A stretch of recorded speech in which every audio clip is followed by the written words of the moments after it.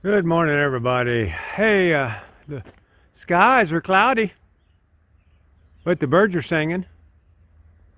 Just checked out my sprinkler system and everything worked. I guess I blew that out right, but everything's hooked up. Remember, I told you I was going to hook this up. I'm going to show you a little of this and a little of that today. This is all hooked up now. It's on a timer. So that is hooked up to this right there. So that'll come on and water all those roses and raspberry and blueberries and everything over there. And we also put a new post up. Boy, that looks crooked. And I put it up with a level. I'm gonna go kick it in the butt. We got that done. The water system worked, so I'm gonna leave the water system on so I can water the new grass. I'm happy about that, no problems. Happy that that's working, no problems. But what I've been working on just now, just got this part done, is the electrical. She's done. Here's how it works. We got this little trickle charger that it still works. I've had it for a long time, but it's still putting out a little amperage. So it's going to go through this hole, go down here, and hook onto the battery. So I'll just pull it out of the box. It'll be in here. Pull it out, set it out whenever we get somewhere, and it'll be charging. Now, if I pull in somewhere where we got electricity, this little charger here will charge up the battery also.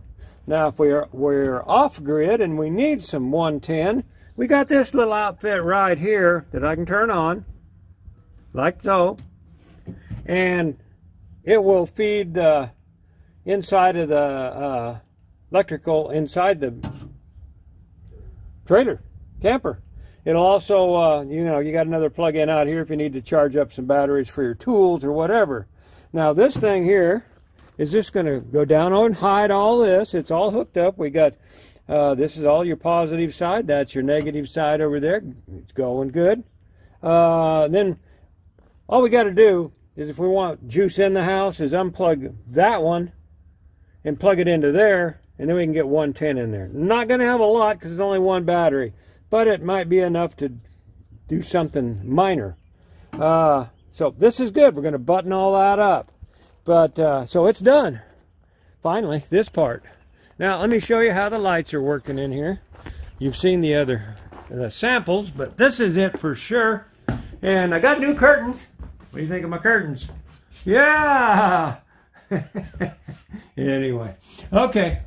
So you've seen all this. You've seen the cabinet. We built all this. We've even got a coffee pot put in here already. Woo, we're ready. Okay, so let's check out the light system. Now there's your lights. Your little light right there for just lighting this up. And it's got the light back there. That turns that off and on. All right, and then we turn that off. Then we can turn these on. These are what I like. I think them come out really well. Nice light. They're LED naturally, you can tell that. So it won't take a lot of juice, but that's that. And then we got right here, we got the pump. It ain't hooked up to nothing, so I ain't gonna run it. I don't have nothing hooked up to here yet, because that will be... Oh, did you notice I put them little things in there? Yeah, see? Lights up. That'll also run the fan if we put one up here. The wires are already up there. So, we're done with this. Still a mess. Gas tank, I ran out of gas in the lawnmower, had to take it out. We got the steps done. We'll clean it all out. And we were going to put a bed in here and just carry a bed mattress. And then that just take too much room, too heavy. So we're just going to get one of our blow-up Colemans, throw it in here, and we'll call that good. So we're done with this. We got the heater there. We got a stove. Did I show you the stove? We got a little stove for in here. There's a little Coleman. Ordered the parts, and there's an extra water pump if we needed to pump water out of a jug or anything. But that Coleman will sit up here once you're parked, and it'll plug into the same gas as the heater will. The gas line will come up through here, or it'll come through here. Wherever you need the gas, it'll come through. There's your little 110. So that's good to go. We're going to get just a little plastic tub. It'll go here once we get water in it. You've seen the knife holder, but this is done, finally, except for the outside. What I'm thinking about doing is maybe putting some of that stuff on it. So, who knows? Anyway, we got another project I'm going to start right now. That's it, right there. All right, project number 2. This came with one battery, which I took that battery and put it over there because I had these 2 matching batteries that I'm going to stick in here. So I extended this. That's how big it was, right to here. I extended it with another plate and everything, so another battery can sit in here. So we're going to have 2 in here. Now, okay guys, I want you to tell me what you think about this. I go to the battery store to get my cables and stuff. Not the battery store, the car store. Won't name them because you'll see why. I said, yeah, I need some cables. I want to hook up my batteries in there. He goes, oh, let me show you how to hook it up. I went, okay. So he says, yeah, you want to put your positive on one side, then you run that one to the positive on the other side, and then you run the negative to ground. Okay, y'all with me? I said, well, won't that give me 24 volts? Well, yeah, but it probably won't cause any problems.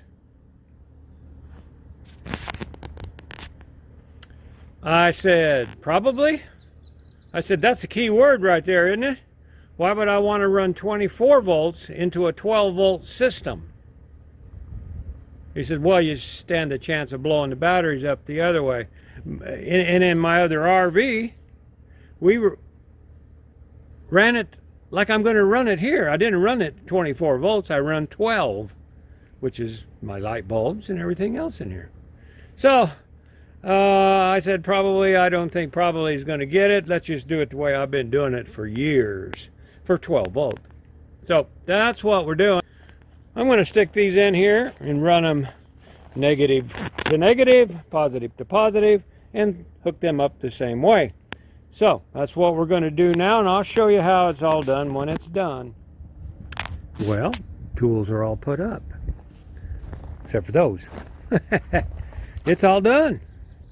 There we go. We got negative to negative. These are negative. That's the negative post. All good. That's positive. And it runs over to the positive post in there. This is the negative.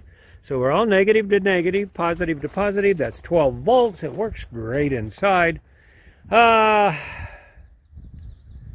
didn't have a strap to hold the battery down in the back, so I made a little block, so that'll hold her in there. And I think that's going to be great.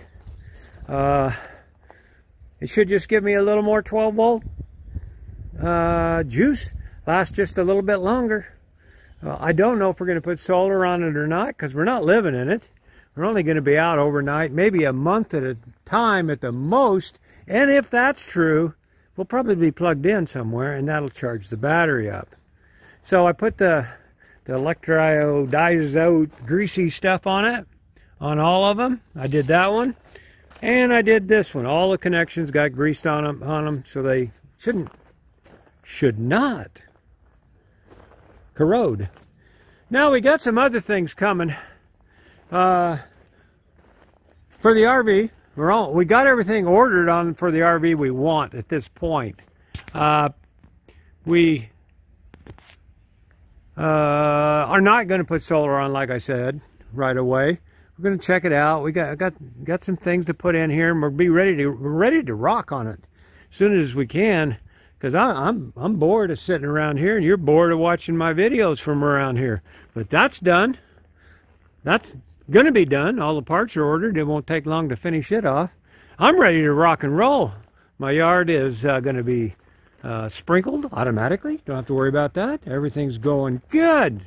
Sprinkler system's working good on that. I'm feeling good about myself right now. Oh boy. And it's only 1 o'clock. Oh, half a day work. All right. You see all the things to do. Check out the last video. Check out everything. And subscribe if you want, because we're going to do some tripping real soon. I got to fix that.